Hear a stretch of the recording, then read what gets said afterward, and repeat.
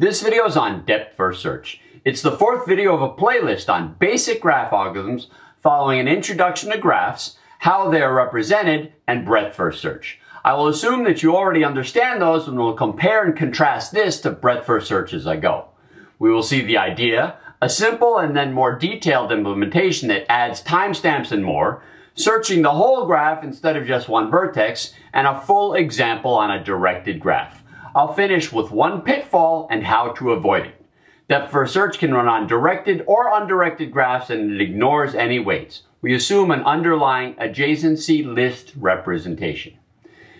If you're looking at a graph from above, breadth first search is pretty intuitive. It expands from your search vertex like a wave in a pond. But lots of times you aren't looking at a graph from above, you're looking at it from within. You're exploring a maze or an area in a video game. Or maybe you're watching a video on YouTube.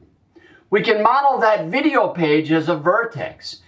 And if there are a bunch of video recommendations listed over there, those links are like edges to other vertices. If you see 3 that look interesting, maybe you click on one. Not now, wait until the freaking video's done. I'll do it. Oh, what is that? Okay, from this second video, maybe you see 4 more recommended videos that you think look good. Do you click one of them, or do you stop, remember that they're there, but then go back to the second of the 3 videos on the first page that looked good? If you just keep clicking through videos until you run out of interesting links or time, that's like depth first search. If you go back and watch videos in the order that you first saw a link to them, that's like breadth first search.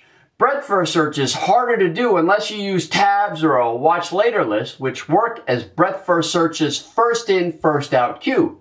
For depth first search, you just click on stuff, and when you run out of new stuff that you want to see, you hit the back button on your browser to get back to the previous video. Starting to think about implementation, similar to breadth first search, we start by initializing the graph, marking everything as undiscovered, and then searching some vertex I here. From there, we go to adjacent vertices, E, then H, but even though H has edges to 2 new vertices, D and F, that we haven't seen before, we just pick one, D. Go from there to B to A, ignoring other vertices we could have visited along the way. We do that by making recursive calls to depth first search for each new vertex. Vertex A's only outgoing edge leads to D, which we've already seen, so we exit A's depth first search call, returning to B. B was looping through its outgoing edges when it made that call to search A, but now that A is done, B's loop resumes and it gets to its edge to G. G has no outgoing edges, so it finishes, then B finishes, and now control goes back to D. Now that D's call to B is finished, D's loop resumes and it searches F. In breadth first search, D and F would both be children of H. Like in breadth first search, if you think about what vertex discovers another, that implies a depth first search tree. Here, I started with vertex I, and I've shown the tree, but just like breadth first search, we can store parent values in a pi variable, and we can reconstruct paths from the root of the tree. But they're less interesting here because they might have more than the minimum number of links. So instead of counting links, we actually track when each vertex is discovered and finished with timestamps. We don't need actual timestamps, just a relative order. Why track timestamps? Because I said so. That's why. No, it turns out that depth first search timestamps will be useful for other tasks like topological sorting. Without any more justification, I'll just add those timestamps to the algorithm. Also, for some algorithms, you want to run depth first search from one vertex, while for others you want to run it on the whole graph. To do that, after initializing the graph once, run depth first search on each previously undiscovered vertex. Then, instead of getting a depth first search tree rooted at one vertex that only includes vertices reachable from that vertex, we get a forest that will always contain all the graph's vertices. Let's walk through an example of that using the same graph, but starting with top-level searches on vertices in alphabetical order. Start by initializing the graph with some dummy times and then search A. Discover it, and then for its adjacent vertex D, search it. D's first adjacent vertex is B, so it discovers B. We search that, even though D isn't done yet. B has an edge to A, but A is already discovered, so we move to its next edge to G. G has now outgoing edges. We finish it and its recursive call, going back to the parent B, which has no more outgoing edges, so it's done too.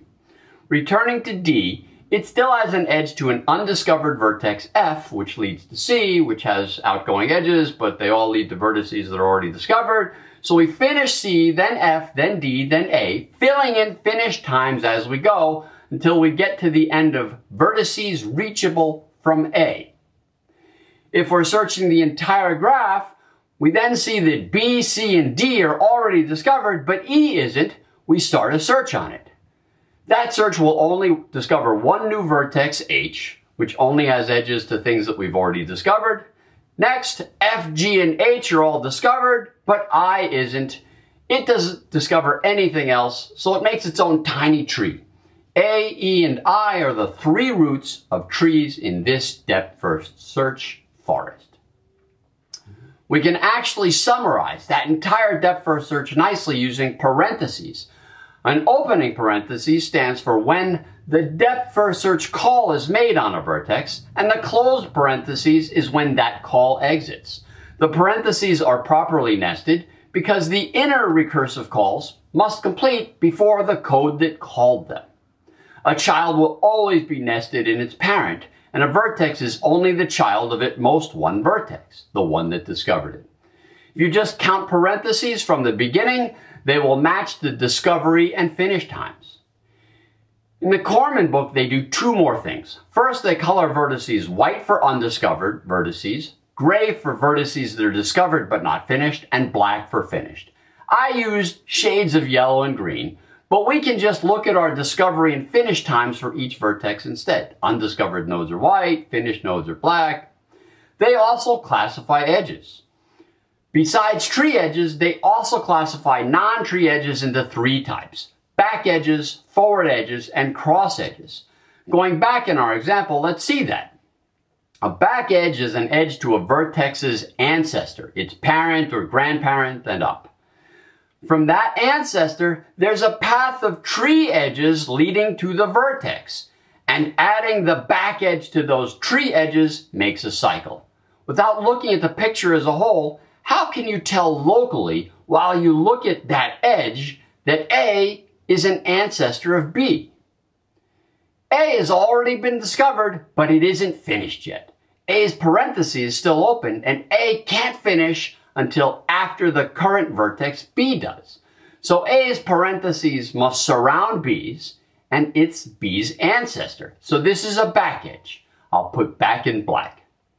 During depth-first search, every back edge completes a cycle, and removing back edges from a graph would remove all cycles. Next, a forward edge goes to an indirect descendant, not a direct child. Here, the edge from D to G is a forward edge. Again, how can we tell while just looking at that edge? G is finished, but its discovery time is after the current node D's. G was discovered and explored during the lifetime of G. It's a descendant. I'll put forward edges in blue. One clarification: if you have a self edge, an edge from a vertex to itself, that's a back edge to be consistent. It completes a cycle of one edge, and it goes to a vertex that's been discovered but not finished at the time you explore it. Finally, a cross edge is any other edge. You can go from one branch of a tree to another, or even from one tree to another, and there isn't any ancestor or descendant relation between the vertices it links.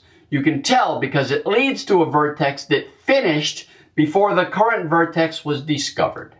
Its parentheses don't overlap.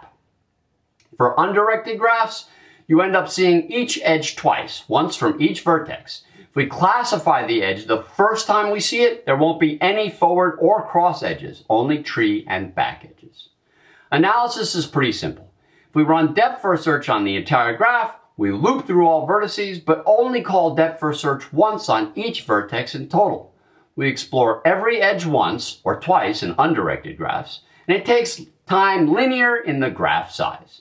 If we run depth-first search on just one vertex, it takes time linear in all vertices to initialize, but then time linear in just the reachable portion of the graph to run. Unlike breadth-first search, if a graph is more connected, its depth-first search trees tend to be taller and more vine-like. If vertices have lots of outgoing edges, you can keep finding new vertices to explore, and the tree depth can get large. We saw it for this graph. Depth-first search on vertex I gave a tree with 6 levels, and it would have had 8 levels if D had explored F before B. That brings us to one implementation hiccup for depth-first search. For each recursive call, you push variables onto your program's call stack. Different languages have different limits to how deep the call stack can be. A graph with 20,000 vertices might try to make 20,000 nested recursive depth-first search calls, which can give you a program stack overflow error. To avoid that, you can use your own stack instead of using recursion. You can do that in a few ways. Here, I make a stack where you can push edges and vertices. To start, push all the vertices onto the stack and pop while the stack isn't empty. If you pop an undiscovered vertex, discover it. Push it again to finish it later and push its outgoing edges. When you pop it again later, after it's discovered, finish it. And if you pop an already finished vertex, just ignore it. That's the equivalent of looping through all vertices, but only running depth-first search on the undiscovered ones. When you pop an edge from the stack, if it leads to an undiscovered vertex, it's a tree edge. Label it and explore that vertex. Otherwise, just label the edge and you're done with it. In the 2 lines where you push either all vertices or all edges from a vertex, if you push them in the opposite order that you would normally loop through them in the recursive version of the algorithm, then this version will give you the same results, same times, edge classification, everything. They'll all be the same as the recursive version. This one doesn't look quite as clean, but it's a nice parallel to see that while breadth-first search explicitly uses a first-in, first-out queue of vertices, depth-first search can explicitly use a stack of vertices and edges instead of just implicitly using the program call stack. That's it for depth-first search and my Graph Basics playlist. For an unexpected way to use depth-first search, you can look at topological sorting, but right now, I have to go depth-first search my nasal passages. This nose ain't gonna pick itself.